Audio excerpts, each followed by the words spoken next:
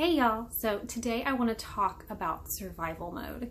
I have had several seasons which I have had to just kind of push through and just default into survival mode, and I've learned a couple of things along the way, and I want to share those tips with you today. Okay, so truth be told, we are actually in survival mode kind of right now.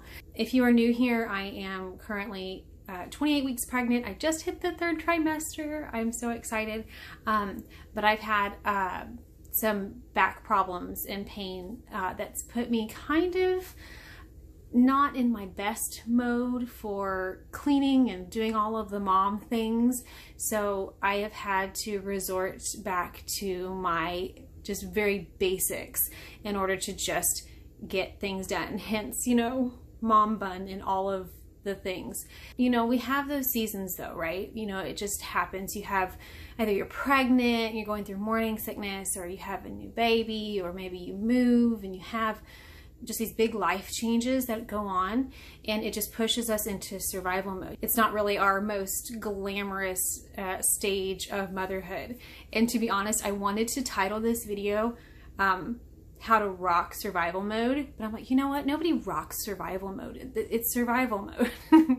It's just getting by. So I just want to be really open about what has helped me, and I hope that some of these tips might help you if you are in that stage. So my first tip is to make a cleaning short list.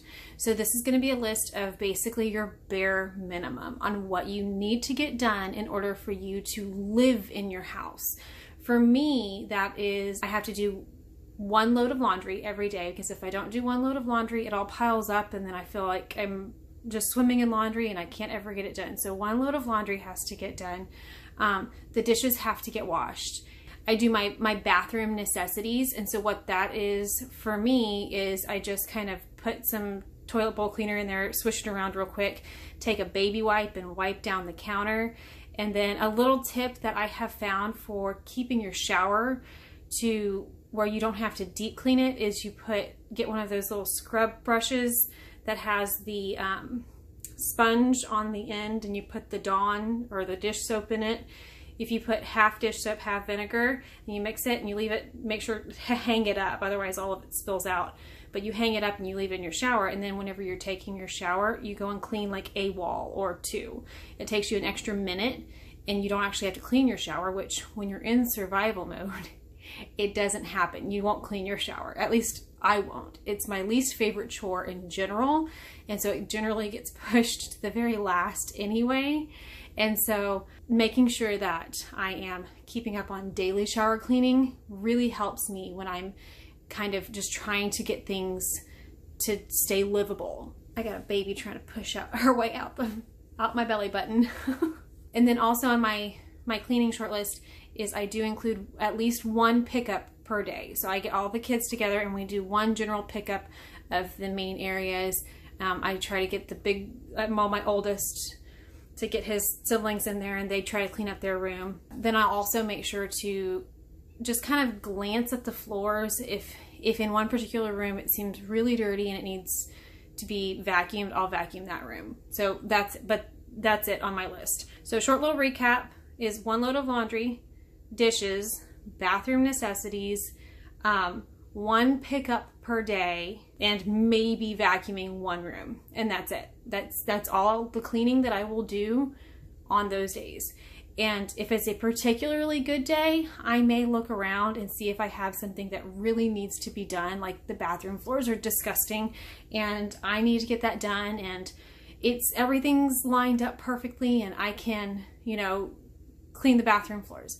So I'll add that onto my list. So I'll just add on the deep cleans as I have time instead of trying to schedule them out. And my last little cleaning tip that I got from somebody, and it was actually, I got it whenever I had really bad morning sickness, and it was just a lifesaver.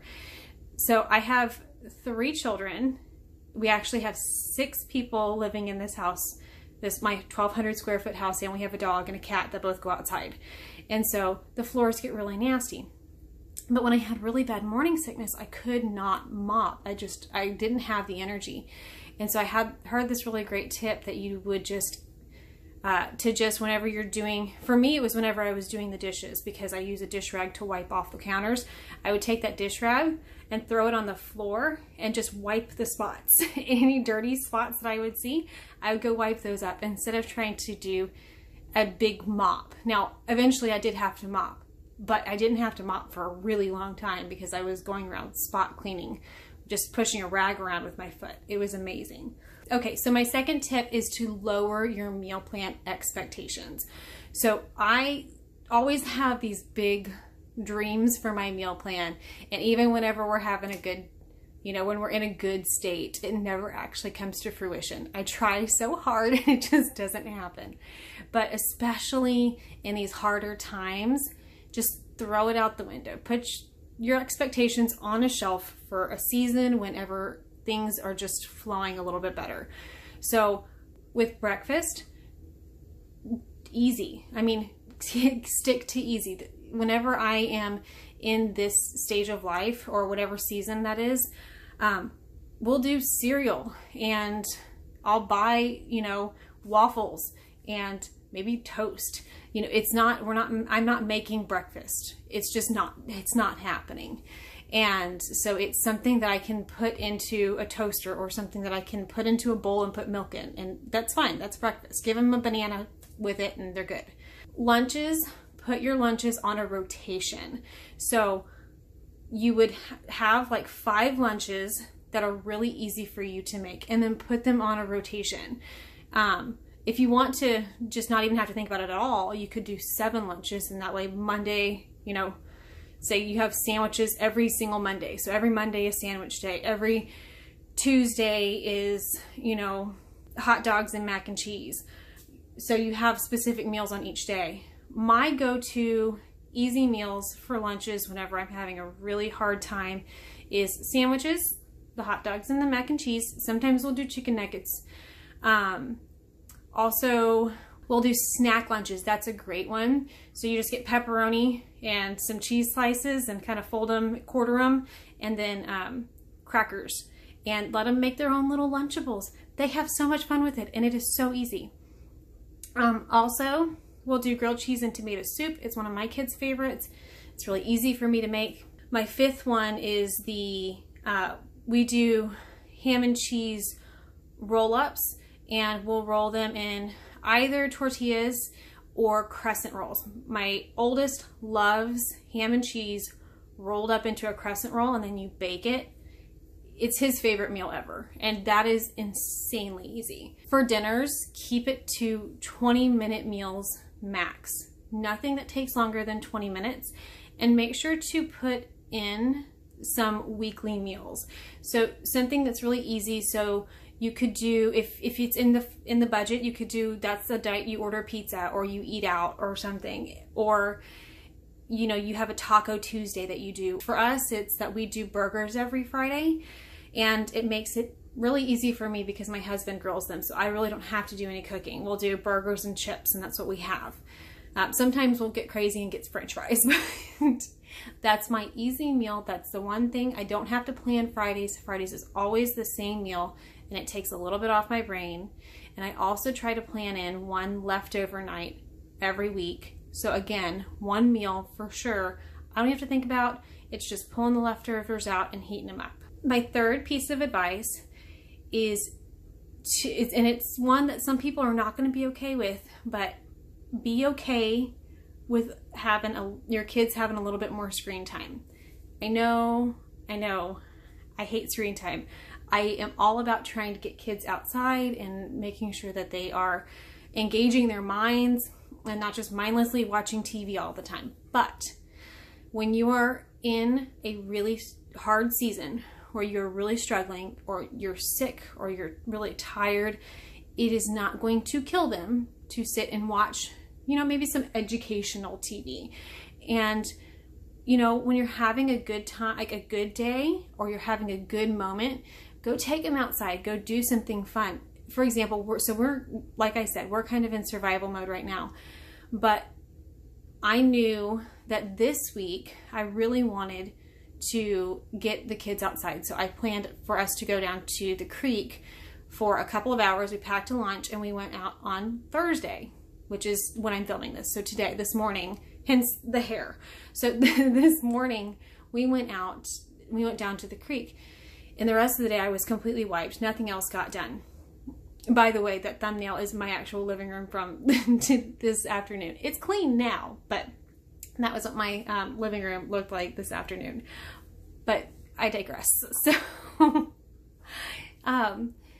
so you just make up for it as much as you can. You know, the thing is that these moments, these seasons are just that. They're seasons. You're going to have times where things go a little bit better, where you're able to spend that really good quality time with them, where you're not, they aren't watching as much TV.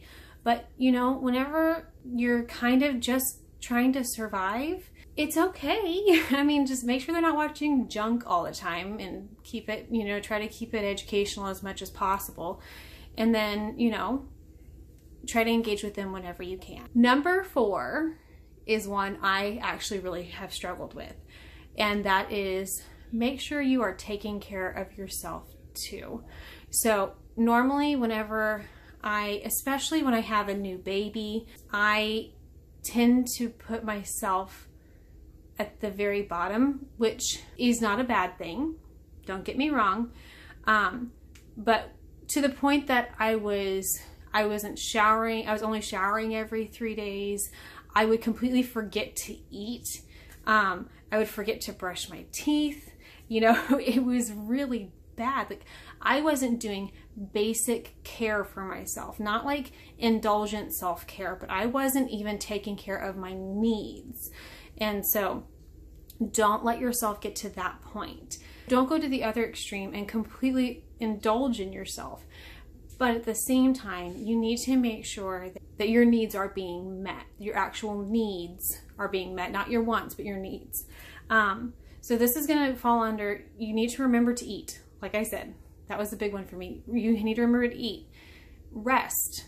There are going to be times when you're going to be given an opportunity to clean or to take a nap. And sometimes you're going to have to take the nap, and be okay with that. And I know that's like the most irritating thing when you have, especially when you have a new baby and someone says, oh, nap when the baby naps. I know that's really, really hard. And I'm not saying every time, but there are some times when you are going to need to nap when the baby naps. Or, you know, whenever. Sometimes you just need to rest. I would also recommend, if you can, exercise. Exercise releases endorphins and it makes you feel good. And so I would really, if you can, try to exercise, even if it's just getting out for a walk. And the most important thing is, do not neglect your time with the Lord in order to get things done around the house. Don't put your homemaking above your time with the Lord, because the thing is, when we focus our eyes on Jesus, everything else falls into place.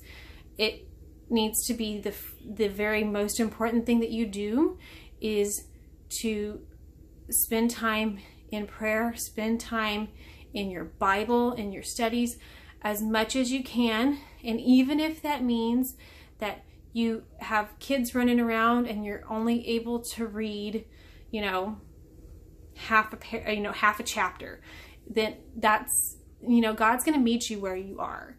And turn on worship music when you can. Turn on a Bible app that you can play on audio and put your headphones in when you're cleaning or whatever. But don't neglect that time, because it's really going to feed your soul. And my last tip is one that I almost didn't want to throw in because I feel like everybody says it, but it's true.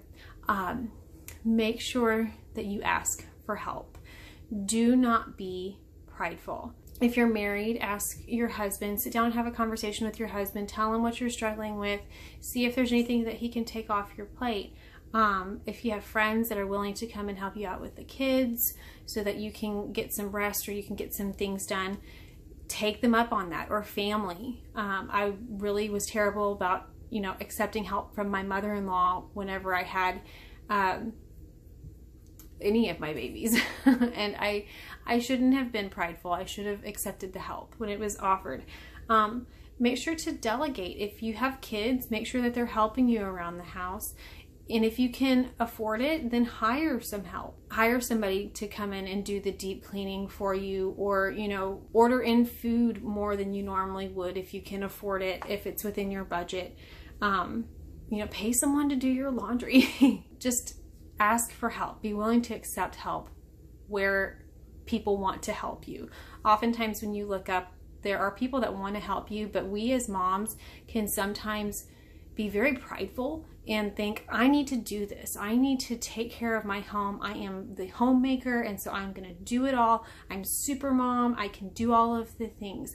That is your pride speaking, and do not let it do that to you, because you will burn yourself out so hard. And so just look up and look around you and see if there's anyone who genuinely wants to help you, and maybe you're just not letting them help you. And if nobody's offering, then ask, because most of the time people want to help, but they don't know how, and they don't know what you need. And so make sure to tell people what you need. So those are all of my tips on how to make it through these hard seasons. My biggest piece of advice is to remember that it is just a season, that it's going to pass. It is so hard to see when you're in the midst of it, you know, whenever you're in the midst of whatever it is that you're going through that's put you into this survival mode. And oftentimes whenever we look back, it's those hard times that we are the most sanctified and that we grow our very most. Cling to that, cling to God, and just know that it's going to pass and you're going to get through it. With that, I'm going to go ahead and close this video. I hope you liked it. If you did, please give it a thumbs up. If you are new here, I hope that you will consider subscribing.